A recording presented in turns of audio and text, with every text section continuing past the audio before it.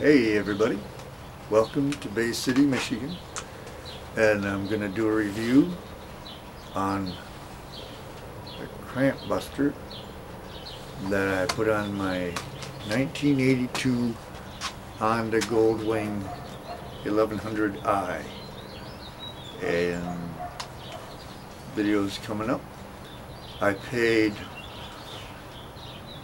$7 and like $2.61 shipping and handling, about 10 bucks. Way worth it to me. You'll get my opinion, you'll have yours, but watch the video and you'll see. Thanks for checking me out.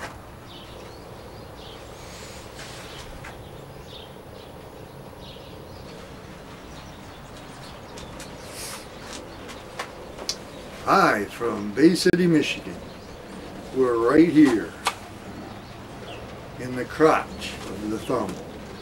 I was gonna change my oil today, but it's raining outside, so I couldn't take it for a little spin so that it would warm up the oil so I could drain it well.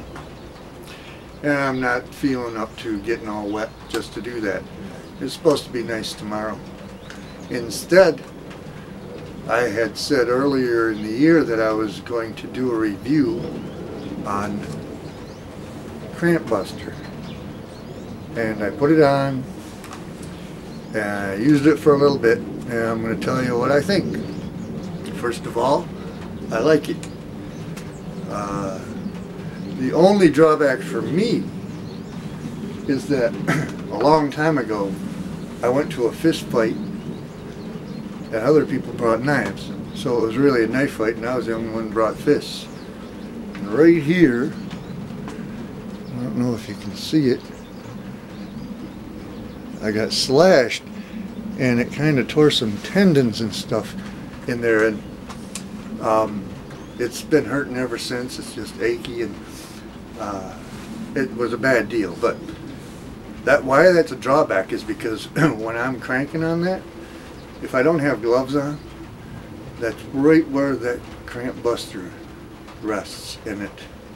If I bang that even just a little bit, it makes me want to say naughty words, and I don't like to say them because they sound like shit. Anyways, I won't bore you anymore. I'll take you over here, show you the CrampBuster.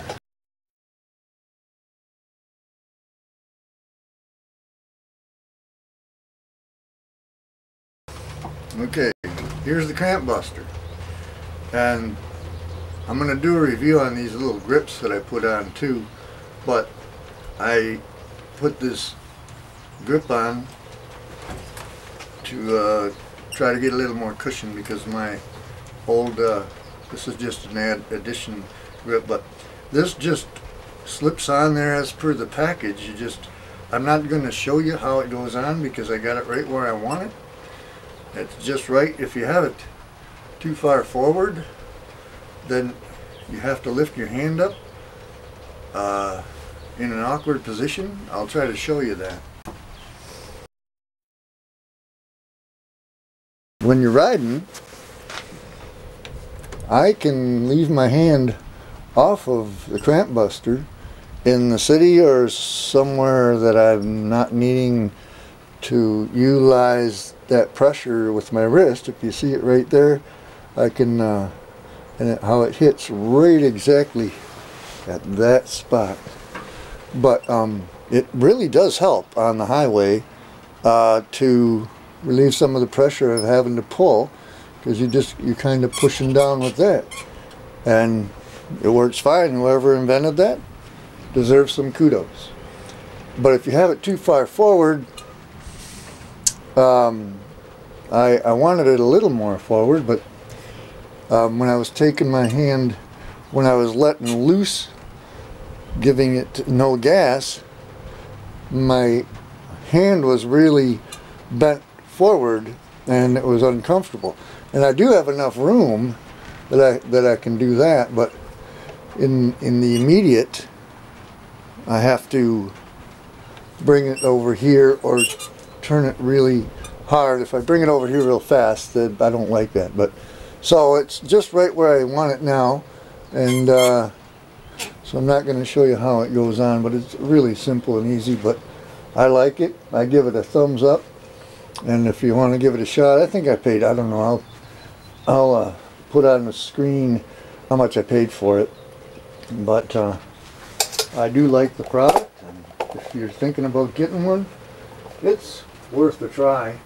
You'll just have to play around with it to get it set just right.